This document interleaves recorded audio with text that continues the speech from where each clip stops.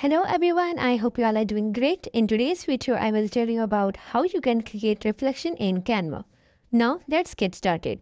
First of all, you have to open your Canva account and from there you have to select the custom size. As you can see, there is a custom size button.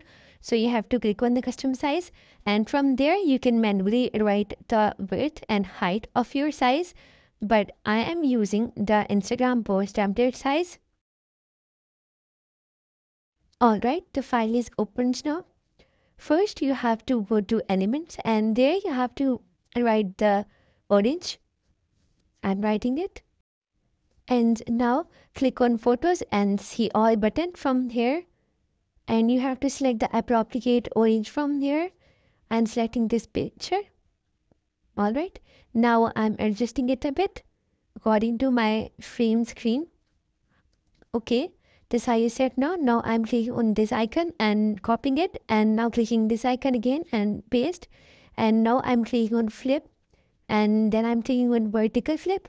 Alright, and that's how the image is flipped. Now I'm placing it according to the above image. You have to place it directly below the above image.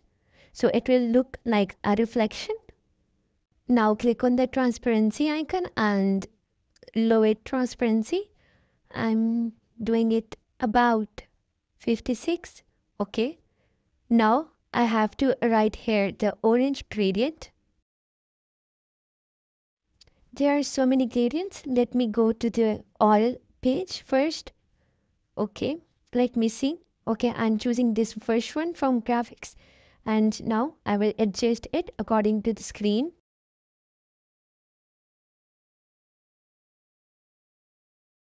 I'm moving it down a bit.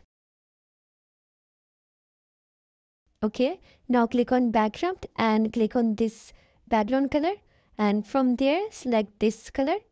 And yep, that's how it's look like a reflection. And that's it for today's video. I hope you liked it and enjoyed it. If something was unable to understand, then you can comment down below us and don't forget to hit the bell icon and thumbs up button. Thank you.